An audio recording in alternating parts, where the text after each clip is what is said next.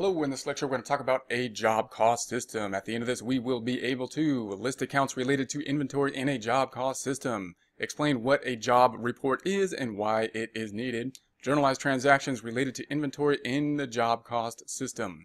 Alright, so first we're going to take a look at a list of accounts and break out the items that we will be working with. Then we'll go through an example to demonstrate this. We have the trial balance. Trial balance is going to have the debits that are non-bracketed, credits have brackets, therefore the debits minus the credits will equal 0. That's showing us that we are in balance. No income at this time. The green accounts are assets, the orange accounts are liabilities, equity in the light blue, income in the dark blue. Net income is of course these accounts down here. We will be focusing in on the inventory type accounts when we are talking about the job cost system. Those accounts including raw materials that will be going into inventory, work in process, the work that's in process that will be inventory once it's done being in process. At that point it will then go into finished goods because it's finished. And then we have this overhead. This is this bucket. I'm going to put it up here in the assets section because it will be an asset at the end of the day. We're going to put the miscellaneous information that can't be applied specifically to a job here and then apply it to the job based on some type of ratio or estimate.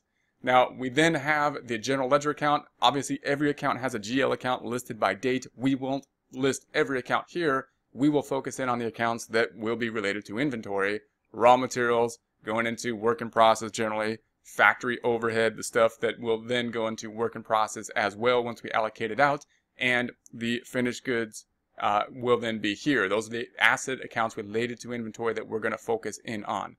Remember, work in process, what it's going to end up consisting of is the inventory, which is going to be raw, direct materials, direct labor, factory overhead.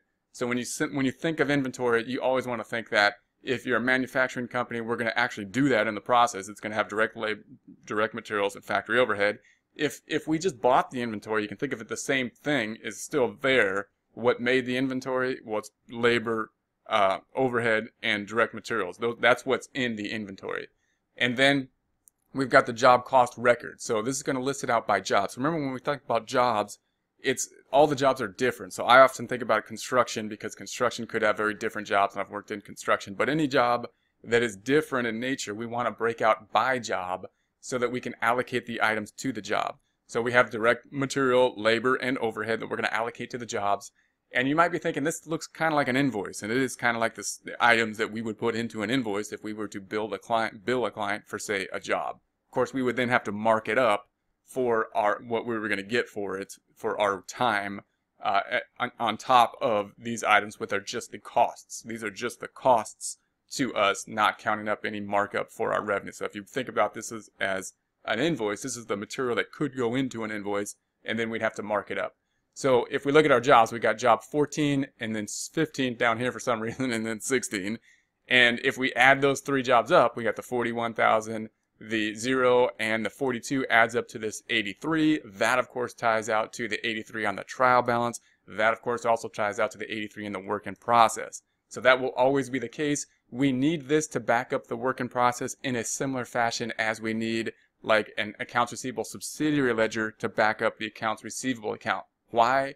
Because the general ledger doesn't tell us the whole story. It only breaks it out by date.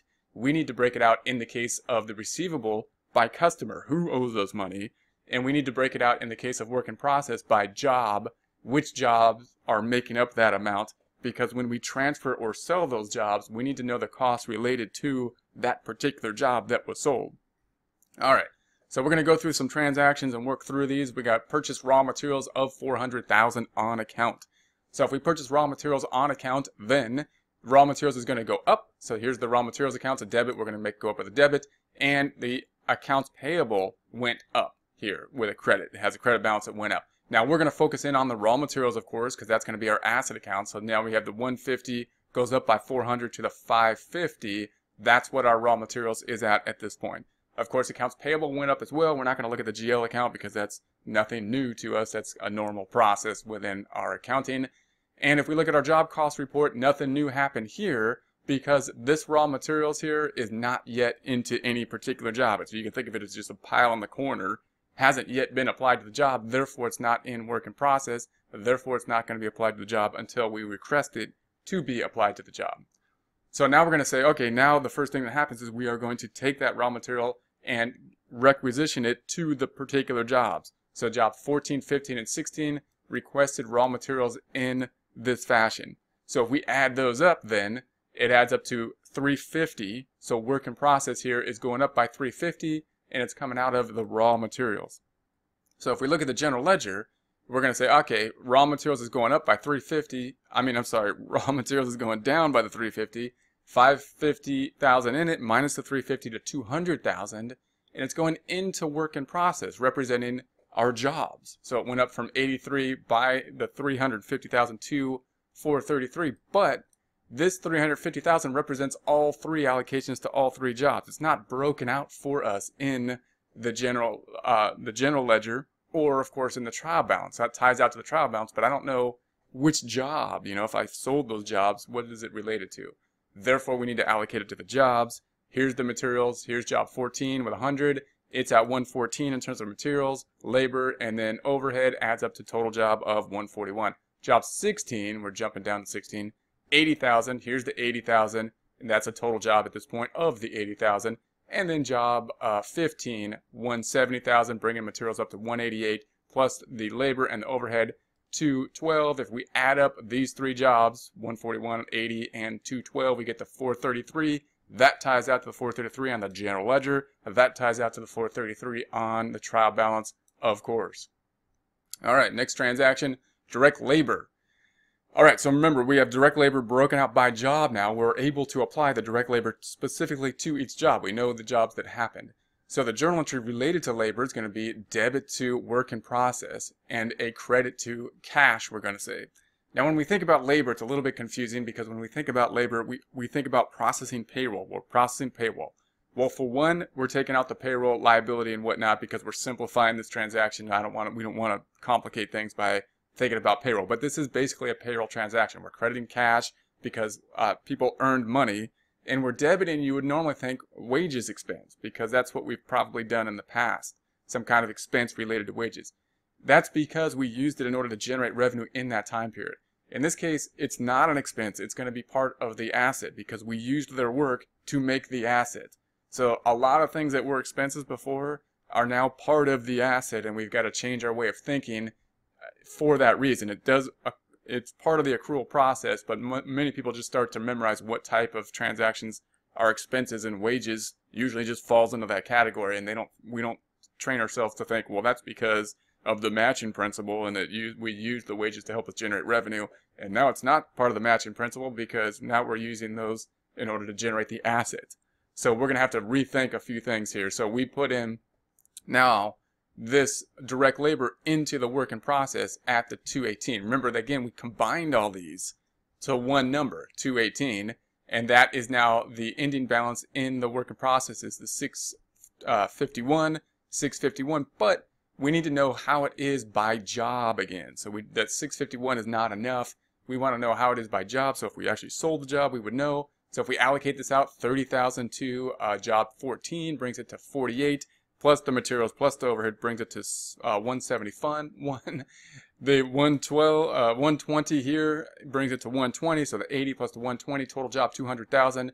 The 68,000 to job 15. So the 188 plus the 84 and the 8 gives us the 280. So if we add up the three jobs, the 171, the 200, the 280, we come up to the 651, which of course ties out to the work in process on the trial balance, which ties out to the work in process on the general ledger. Next transaction, applied factory overhead based on a predetermined overhead rate. Now we'll talk about a predetermined overhead rate at a different time. This problem we're just going to give the predetermined overhead rate. Why? What is the predetermined overhead rate? Well, remember that factory overhead is going to have all the stuff that we're going to put into factory overhead that we could not apply directly to a job. Things like the supervisor salary, things like depreciation on the factory, things like small materials like grout or something that it would just be too costly for us to track how much of it went to a particular job, but we do want to put it into the job somehow. So you might think, well, we could just allocate that evenly to each job. How many jobs? Let's just estimate it out and allocate it evenly. But the jobs are different in nature, remember. So the jobs are different sizes. So we have to figure out, okay, how can we allocate this stuff to the jobs using some kind of relevant allocation method. And so what we do is we usually find a cost driver, and oftentimes that's going to be direct labor. So why? Because direct labor jobs that have more direct labor, they would then have more cost allocated to them. They would be larger, so you would think we would allocate more overhead. So we determined, based on last year's numbers, based on the ratio of direct labor compared to the overhead, how much we should allocate to each job of overhead based on how much direct labor was in each job. We came out to 50%. Now, if we do the journal entry, then we're gonna say the job's gonna get work in process 109 into work in process. We're gonna credit factory overhead. So again, that 109 represents a bunch of different stuff that we're just kind of allocating in based on last year's numbers of all this kind of stuff that we just allocated out that we're going to put into factory overhead.